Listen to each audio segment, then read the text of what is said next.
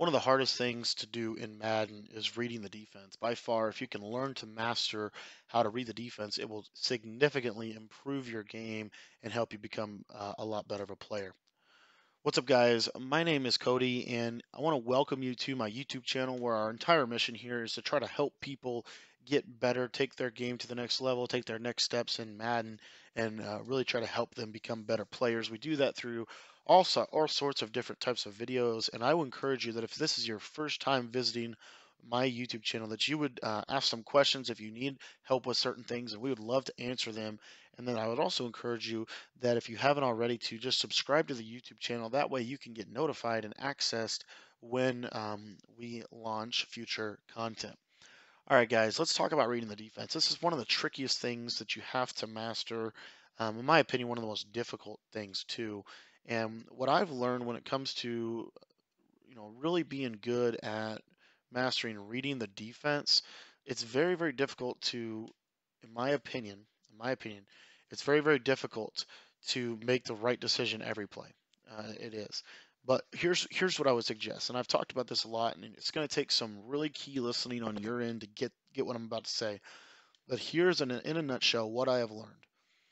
Most defenses, um, most defenses are going to run very specific plays to do very specific things. Okay, so you have to first ask yourself what about this defense threat? What is threatening? Okay, what is threatening?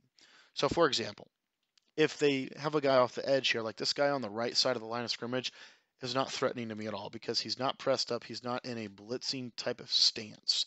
To me, there's no blitz here possible that they could really do. So that's where I'm going to use some savvy. I'm going to maybe check down to a run, or I would know then in that scenario they can't blitz me. So they're going to have to be running a base coverage, or a basing, what I would call a base blitz coverage defense, whatever you want to call it, but a base defense of like a cover two, cover three, cover four. Then the next thing that you would want to do, in my opinion,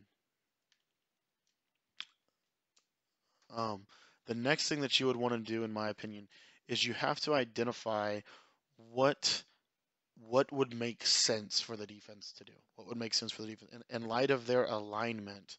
What would make sense? So right there, Tampa 2, the corners were pressed up, but they weren't. And you can tell if someone baselines and presses because everybody on the team presses. Here, as you see on the left side, that slot corner is pressed up. On the right side, he's not. That tells me that the guy on the left is the guy that I need to worry about, and the guy on the right, I'm not really that scared about. So we check down to a run, which, obviously standard goal line defense. But you would do this over and over again, and I'll show you a little bit about it when I go on offense. But it's a little bit tricky this season because of the ability of the press alignment to really do a lot against the offense. The press alignment is by far tougher this year than it ever has been, and so there's one more thing that I want to talk about real quick when it comes to reading the defense. This is all things that you can do post or pre-snap. So the first thing to revisit it, the first thing you want to do is you want to ask yourself what is threatening about the defense. Where can they blitz me from? What are they probably going to do? Who's their user player? All of these are questions that you need to answer over the course of looking at a pre-snap play. You really need to answer those questions. Those are really critical because they inform so much about the defense. If you can ask yourself those couple questions. The next thing, and I want you to look at my defense here. So if you look, ask yourself these questions. So what's threatening and what's not? If you see press on the outside, there's a chance they're in cover three. So you want to take a shot every now and then with the cover three defense. But you see there, um, very disguising defense. Looked like cover two. We pulled out into cover three. We end up getting the interception.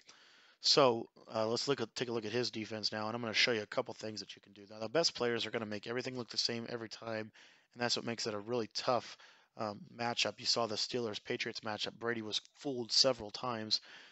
So here you can see, so threatening, what's threatening? Well, he's probably got left edge heat coming because the left side guy is in a blitz alignment. Now he moves him in, so now there's really nothing threatening to me. This is probably a standard cover two of some type. Nope, it's a cover zero blitz. Okay, it breaks out, and we end up getting a one-on-one.